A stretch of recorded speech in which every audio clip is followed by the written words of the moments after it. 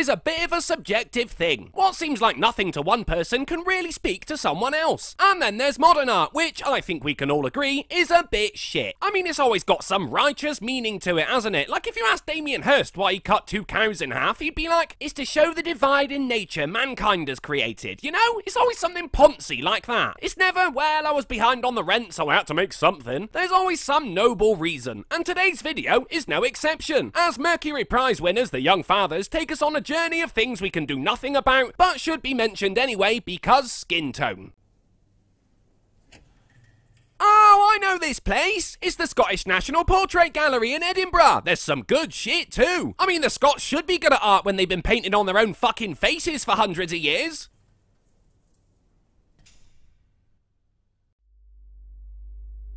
Quick question, if you make a bust out of a black guy, does it have to be out of darker stone? Did you see that? Someone just came in even though the lights are off. This is either a heist movie or one of the Night of the Museum films.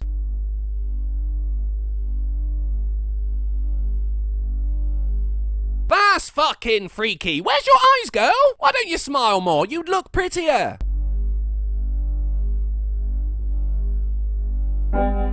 Gold, edged and decorated. Oh yeah, this place is definitely getting robbed. It's a heist movie. A coat framed with gold surrounding white skin wrapped around your body fat and muscles and bones like a magic cloak. Fuck me, mate. Take a breath. You're telling me skin is like a magic cloak? Well, shit, that would have put a new spin on Harry Potter. Silence of the Lambs kind of already did it though, and it was all white skin, so you might be onto something. The signs of power. The signs of wealth.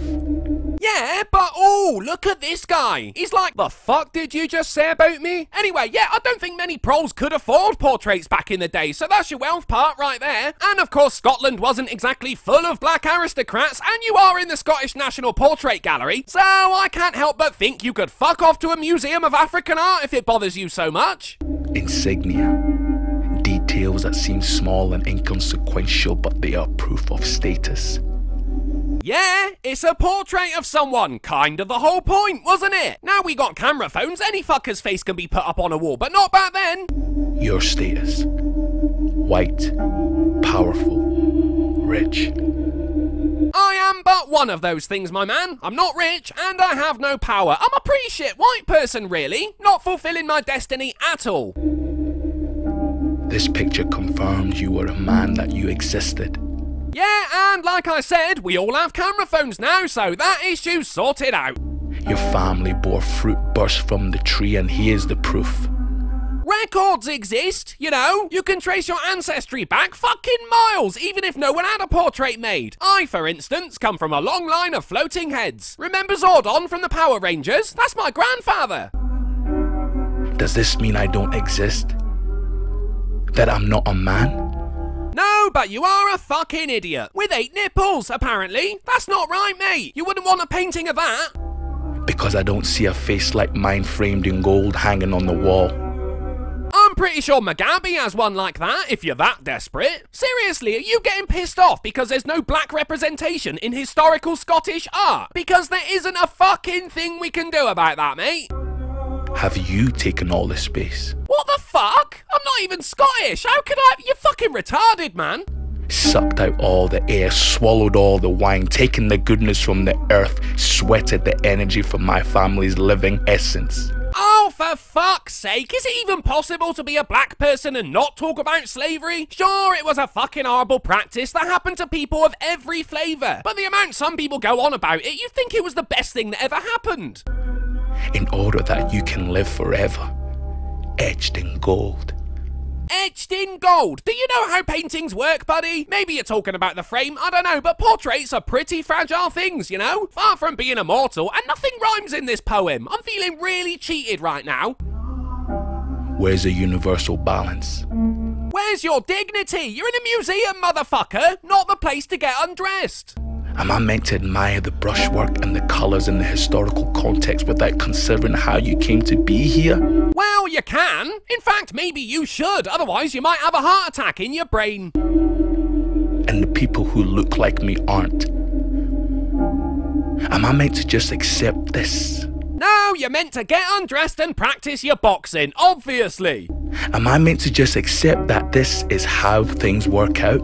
No, but accepting that's how things were back then would be a good fucking start. If you want to start working on time travel after that, it's up to you, but given how you can't quite understand paintings of dead guys, I wouldn't recommend it. Ignore the past that has survived despite attempts to gold edge it from existence. Right, that background noise is really starting to piss me off. I only just heard what he said then. Something about trying to gold etch the past from existence, so I'm guessing he wants more portraits of slaves. But there's one problem with that, Milado. They were slaves. Quite famously worked for free. They couldn't afford it. I am here. Too. Now.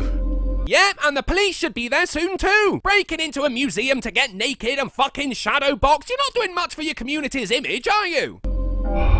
You are dead. Dead, random, white dude. That sounded like a threat, but whatever. What's so special about you? All the money, I'd say. Notice how you don't see any portraits of flea-riddled peasants. Funny that, isn't it? I am here against the wall framed in gold, smiling in my privilege. You're getting pissed off with a dead guy, mate. I'm just saying, pick your battles, yeah? The privilege of being alive. But he's dead. What the fuck are you talking about? I think this guy's going a little insane. He'll be spreading his shit up the walls next, you watch. And it'll probably be considered performance art because that's just how fucked things are right now. While you are now framed in dust. Who? Me? Or do you mean the slaves? Because they're all dead, mate. These paintings aren't alive. You do realise that, don't you? The signs of wealth, the insignia of status. They are a gravestone that a dog pisses against, shifting, cracked in clay. I don't think a dog can cock his leg high enough to piss on a painting hung on the wall. Maybe an Irish wolfhound can, or an Anita Sarkeesian, but otherwise your metaphor doesn't hold a lot of water. They are a long line of inbred spawn soon to die out themselves. Okay, that was really fucking racist. But I am here.